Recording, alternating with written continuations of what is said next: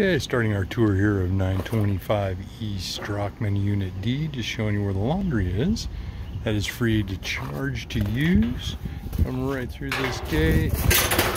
Just steps away to your door right here. And this is your assigned, in the afternoon, nicely shaded parking space right next to your door off the patio. Coming in, you'll see why I call this a studio that lives like a one-bedroom. Really high ceilings, and those are at least 10 foot high. This little built-in, some folks put their bed right in there. Queen-size sleeper sofa. Plenty of room in this living area. Brand new AC heat pump. She has room for a queen-size bed in here with a little desk. Closet in the corner there. Right, and then it's really divided the living area from the kitchen bathroom. We kept these cool built-ins, lots of storage. That's basically like a pantry here in the corner of the little kitchen.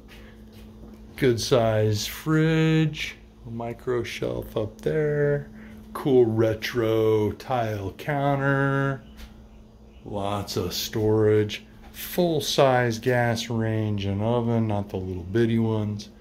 A little extra shelf up there. This door, security and everything, goes out to the alley. Also right next to your parking space.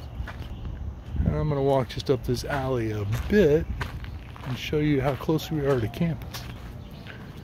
And here we are. If you look over that building right there, that new building right there, a block away is the brand new Honors College.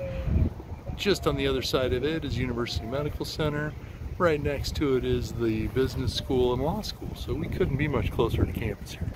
Coming back in here, nice full-size gas water heater, so you never run out of hot water in here. Take note of the thick, really heavy built block walls. It's super quiet and very cool in this apartment. Stays cool and very quiet. New bathroom, vanity mirror. It is a full bath, so you do have a full bathtub, refinished and everything. Back out, and that concludes our tour here of 925 E Drachman Unit D. I hope you like it, and will consider coming and staying with us.